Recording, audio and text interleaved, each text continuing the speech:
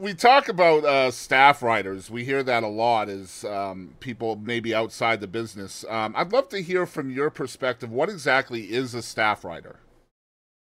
A staff writer, my first staff gig was there at Fame, which is here in Muscle Shoals.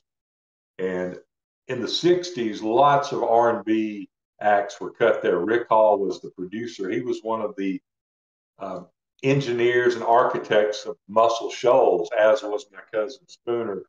So staff writers were just exclusive writers. You signed over your publishing rights to that particular publisher. Mm-hmm. So like with Fame, I signed a contract maybe like, I think it was for 1 year and two options. So it's in effect a 3-year deal where it's, Rick Hall can say, okay, year two, I'm not going to re-up your deal. Or, he has options to get out if I'm not doing really good. Right, right. So, but that exclusive deal, I give them my publishing at that point. I know you can structure it many different ways, but they got my entire publishing portion. And of course, I kept my songwriters portion. Mm-hmm. But these days, I hear of people doing co-publishing deals, don't you? I've heard a little bit about it. Yeah, it's kind of a new concept. I guess where they're not quite signing away all of their rights when it comes to being a staff writer, and I think that's Exactly. maybe the best growth for that. Maybe Yeah. that should have happened a long, long time ago. To be fair, you know. Yeah, right. Yeah, because it didn't happen too much back in the old days, but you're right. It's sort of found its way in, and it seems like a more perfect Yeah, way. and You're I right. mean, essentially, for those who may be hearing about this concept for the first time, and correct me if I'm wrong, Mark, but essentially the way it would work is a young writer like yourself would get signed to a publishing deal. You're essentially signing away your publishing rights to anything that you write while you're a staff writer exclusively with that company. Like you said, you still hold your writing credits to that, and you can get monetized individually that way. But essentially, what you're doing is if you're maybe you're not well enough off financially to publish your own stuff by yourself independently, you sign that away in order to essentially meet that part of your creative process. And Yeah. it's kind of like an Yes. Yeah. advance, sort of, right? Kind of like an advance. It is an advance. It's recoupable against your royalties. But you're right.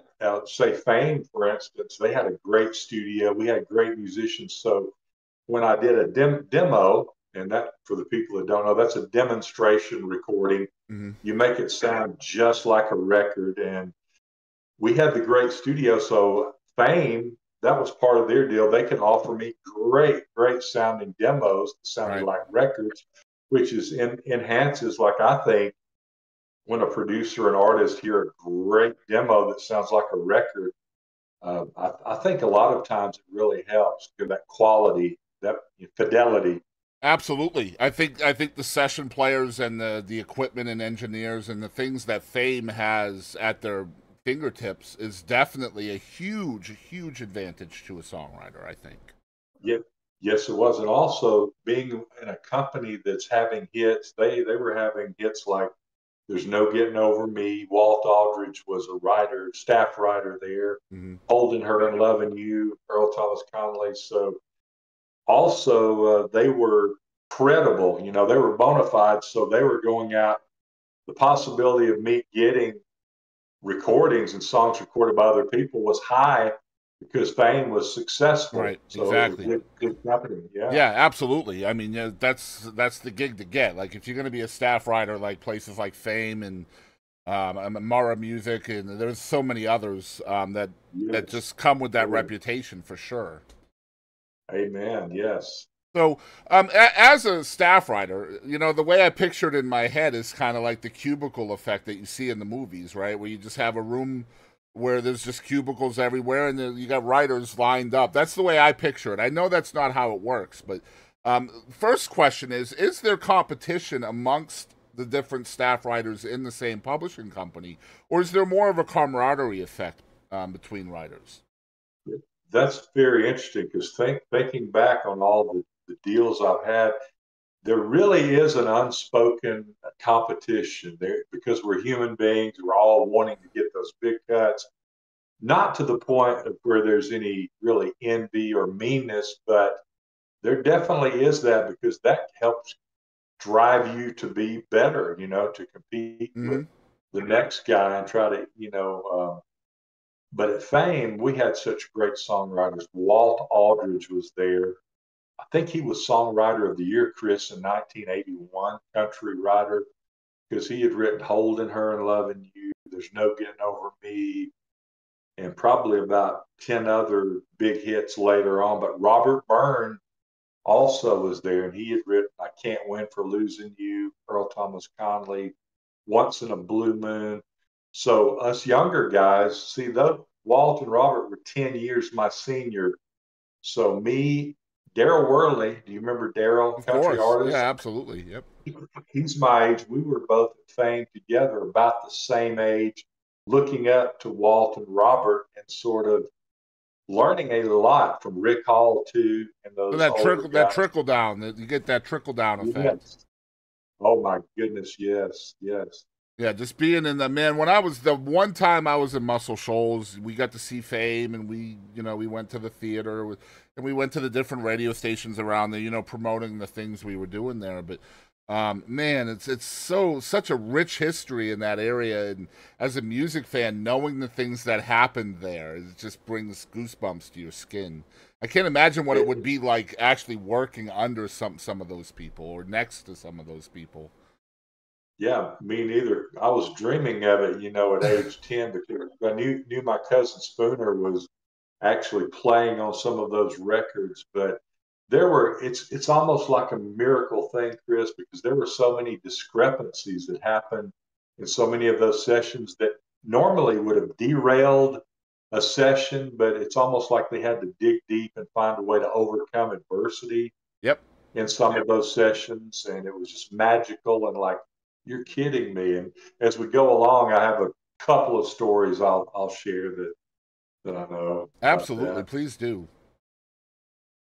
So Cool. so how when you're working at Fame again, this is a huge deal for a young guy, for any guy really, but especially for a young songwriter. You come in, your first cut is literally a top 5 hit. So how first of all, did the hit help you with your writing after that? And really the concept I'm looking at here from you is like was it easier for you to get co-writers now, to get collabs or bounce ideas off of another songwriter simply because you had that first cut success? Right. It did help get other co-writers, but it almost wrecked my brain and my mentality because I was in my early 20s and I really I wasn't ready for that big hit. So I tried to do cookie cutter Moon Over Georgia's. I just didn't have the sense, I didn't have the experience to move on and write something, take the experience and write something different. I was trying to go back to the well because it worked for me. It's like conditioning, operant conditioning. I mean, it worked, had a big hit. So I'm going like the mouse, going back to Mhm. do what worked. So you And think that wasn't, so as a young inexperienced songwriter, you're thinking, okay, this was easy. I did this. It went out there. It's top 5. yeah, Perhaps you got a little bit of confidence going on. So basically, you're just trying to recreate the same magic within the same box, essentially. and, and it did not work. I mean, it was like I had what's called sophomoric jinx, where Yes. when you're sophomore year, you do good the freshman year, but sophomore year, you are kind of down in the doldrums, So I was, man, I didn't know what to do. And they were trying to even coach me. And I always heard this my whole life, right tempo, right tempo. But I was a lyric guy.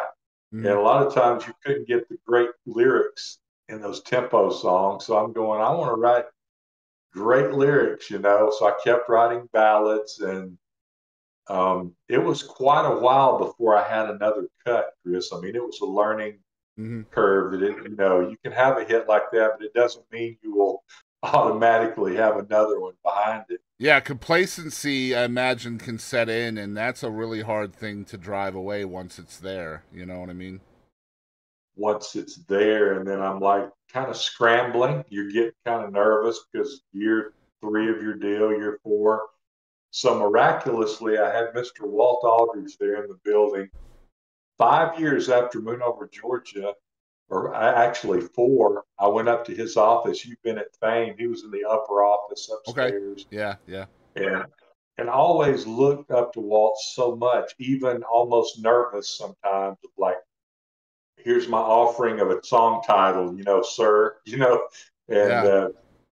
but he loved this one title I had, and I told him, I said, I wish we could write a George Jones song. It's called Like There Ain't No Yesterday, a double entendre type song. And I've always loved those. I know you have too, the double twists. Yep. So Wordplay. Walt said, yeah, wordplay. So Walt said, no, I don't think we should write it really country. I think he said, I just had a hit on this group called Blackhawk. Sure can smell the rain. Mm-hmm. And he said, I've kind of got an in there with them. Why don't we rock it up a little bit and kind of do it like Henry Paul, and the band would do it, Blackhawk. And you know what? It worked, man. We rocked it, and it was I think a number two Yep. record. It was in the very, country. very, very successful, that tune. And Blackhawk, I definitely feel that. Like, I think they definitely made the song for sure. So that was a good Yeah, call. they did. So that was 5 years, though, like you're saying, from me thinking, man, I had Moon over Georgia. Wow, Eureka, I found out how to do it. It was 5 years before I Mhm. had another one. Right, and a completely different style of song as well. So like you finally got out of that Exactly. box. So that's good to know. And then like Yes.